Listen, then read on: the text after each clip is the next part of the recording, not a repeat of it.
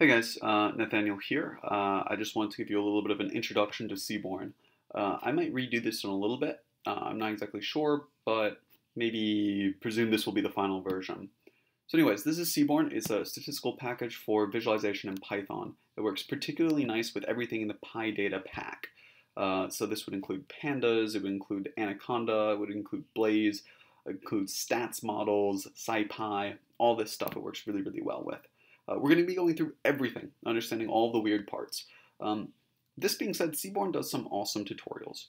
Their visualization library, they know how to present things. There are only a few weird parts that they do miss out on.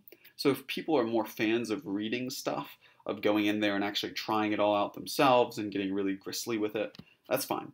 Go about and do that. If you'd rather watch someone else go through it first, if you like the audio-visual learning, which I do, then this is awesome for you. I also happen to teach some data science, so I'm going to be using this in conjunction with that. So it should be some somewhat quality content, hopefully. So I guess this is Seaborn. You should be familiar with pandas. If you don't know what pandas is, then you should probably, I'll link to some things in the bottom of the video.